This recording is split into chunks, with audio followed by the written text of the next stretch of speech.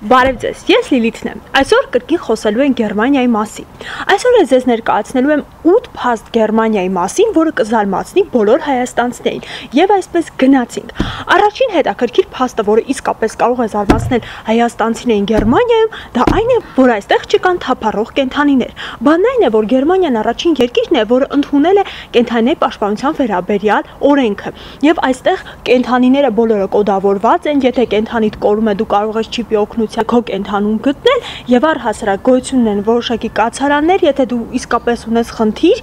պահելու հետ կապված, ապա դու կարող ես քո կենդանուն հանձնել հենց այդ կացարան։ Երկրորդ փաստը, որը ես ձեզ կարող եմ ասել, այն է, որ այստեղ ես Գերմանիայի կիրակիները համարում եմ մեռելային։ Բանն այն է, որ ոչ մի խանութ, ոչ մի սպասարկման ոլորտ, բացի իհարկե ռեստորաններից եւ կաֆեներից չեն աշխատում։ Միայն աշխատում են գազալցակայաններին եւ բենզալցակայաններին կից որոշակի խանութներ, որոնք էլ իհարկե այդքան մեծ տեսականի չունեն։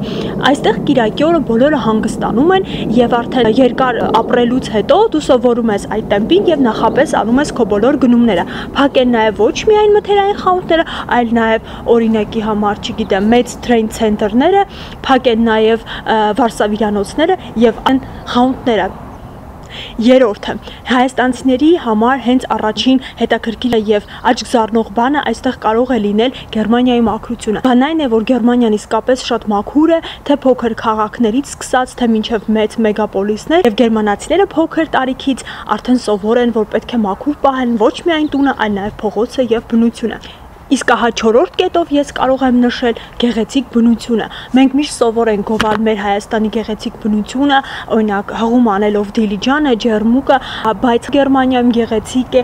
ամեն տեղ փոքր քաղաքից մինչև մեծ քաղաք, այստեղ շատ մեծ են սաղարթախիտ անտառները, բազում է ֆաունան եւ ֆլորան, եւ այստեղ իսկապես դու կարող ես վայելել մաքուր օդը, ինչը իսկապես օրինակ ինձ համար շատ զարմանալի էր եւ կզարմացնի նաեւ այլ հայաստանցիներին։ 5-րդ Գերմանիայում ռեստորանները, կաֆեները չեն աշխատում մինչև ուշ գիշեր, չկան շուրջօրյա դեղատներ եւ այդ հարցը փոքրինչ կարող է անհարմարություններ առաջացնել, քանի որ մենք մասնավորապես երևանաբնակները շատ ենք սովոր գիշերները մինչև ժամը 11-12-ը նստել կաֆեներում։ 6-րդ կետը կարող եմ նշել այն, որ գերմանացիների աշխատանքային ժամը սկսում է ժամը 7-ից 8-ից։ Մեզ համար մի քիչ խորթ է, բայց նրանք էլ աշխատում են ավելի կարճ, քան մենք, դրա համար երեկոները նրանք շուտ են պառկում, որպեսզի առավոտը շուտ արթնանան։ Այդ տարբերությունը դա է։ Հայաստանի լրագրողներին ծանոթ իրավիճակ է, երբ որ ժամը 11-ին օրինակ զանգահարում ես որևէ պետական կառույց եւ քեզ պատասխանում են, որ տվյալ պաշտոնյան այդտեղ չէ։ Գերմանիայում դա առհասարակ չի կարող լինել, որովհետեւ եթե մարդ աշխատում է 8 ժամ, ապա պետք է տեղում լինի այդ 8 ժամ, որովհետեւ ստանում է ժամավճարով իր աշխատավարձը։ Հայաստանին բնորոշ մանավանդ պետական կառույցներում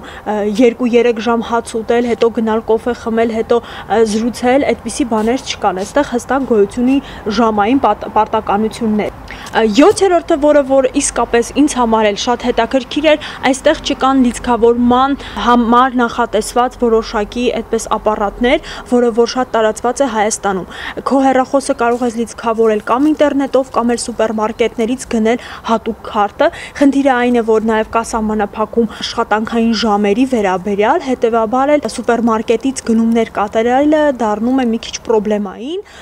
8-րդ կետ Գերմանիայում աղբը տեսակավորվում է։ Յուրաքանչյուր քաղաքացի իր տանը ունի մի քանի տեսակի աղբի աղբաման՝ բիո, սննդամթերքի համար, ապակե, տարաների համար, ունի նաև թղթե եւ պլաստիկ, եւ 5-րդը, որը կոչվում է գոյություն ունեն նաև հետաքրքիր application-ներ, որոնց միջոցով դու օրինակ ունես ատամի խոզանակ եւ ուզում ես գցել այդ